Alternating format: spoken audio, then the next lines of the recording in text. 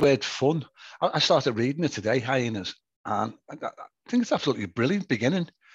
It's a horror genre, and this something's happened Jay calls it the jolt. Yeah. But even though it's a horror genre, you got Jay sort of living in Waterstone's shop, hiding from these creatures. There's an element of humour there as well. I found was that intentional? A lightness in there, not quite comedy, but you got the horror.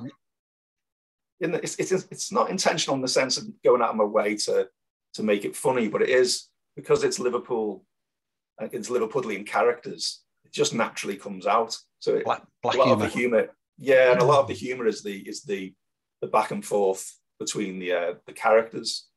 So there's no real sort of slapstick humor in there, but there's a lot of it's more banter, I suppose, than anything else. But that just sort of.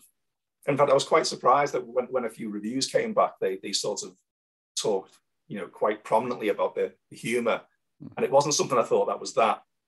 Sort of on the surface, I thought there were a few humorous quips here and there. Yeah. But more and more people are sort of mentioning the humor elements of it.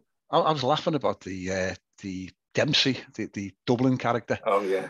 He's saying they want to get a sailing boat going because someone's take Sergeant Pepper. He's barricading Liverpool and barricading Penny Lane.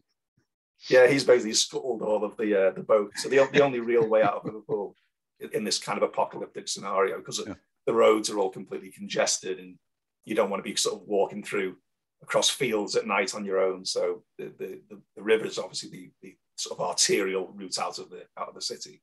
So this Sergeant Pepper character, he's scuttled all of the boats and made all of the ships unusable just to keep everybody in Liverpool. That's funny, I think. Yeah, I suppose it is. Yeah.